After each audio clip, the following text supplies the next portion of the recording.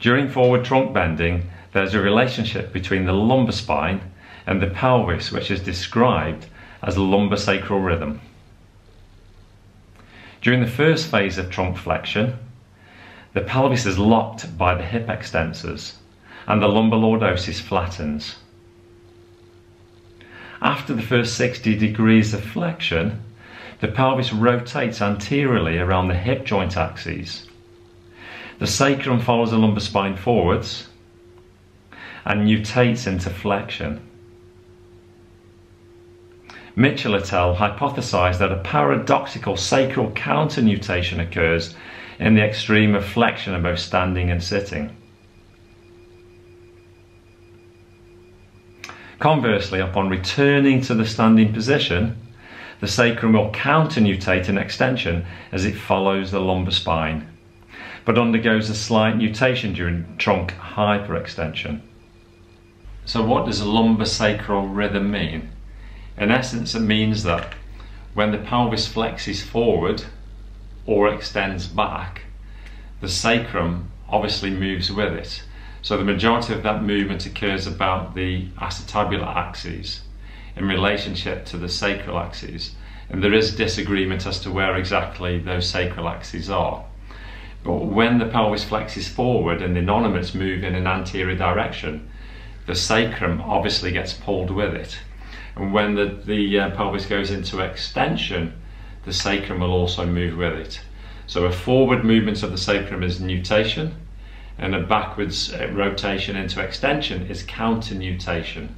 But there has to be a counter to those movements. So when a pelvis moves forward, it can't just be completely rigid and the sacrum follow exactly.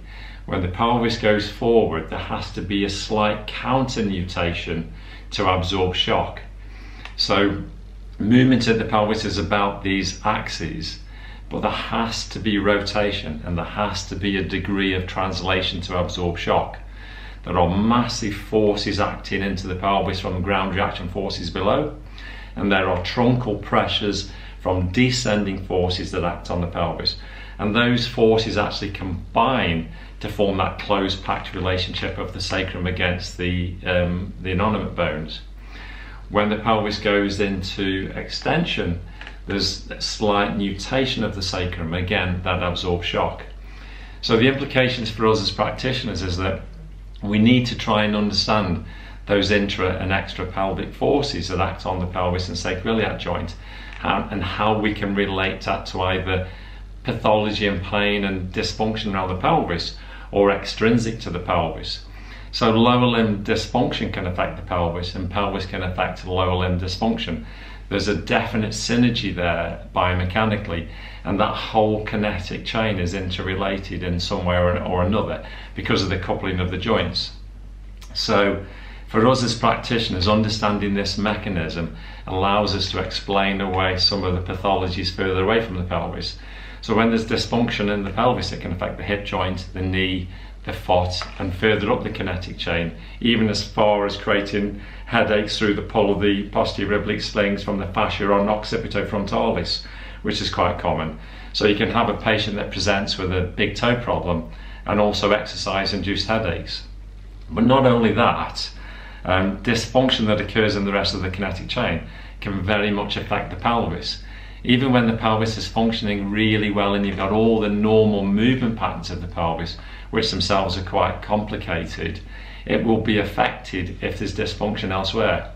But also as well, you know, if you've got a lesion or dysfunction in the sacroiliac joint, or an adaptation at an innominate level because the force is acting in the acetabulae and pushing on that seesaw analogy of the way these things rotate, it can really have an enormous effect on muscular function and gait patterns and the rest of the kinetic chain. So your patient comes to you and their only brief is that, you know, I want to get rid of my pain. But for us as practitioners, we really need to have not only a really good understanding of what's going on in the lower limb, but also in the pelvis. So the pelvis is my particular area of interest, my particular area of research. And my next course through the Biomechanics Academy is going through from a very basic level to quite advanced functional biomechanics around pelvis and sacroiliac joint. and that's a course that we launched through the Biomechanics Academy in January, so look out for that. But as ever, if you have any questions or challenges on the video or some of the comments I've made, please feel free to post below, and I'll do my best to answer them in the best way I can. Thank you for watching.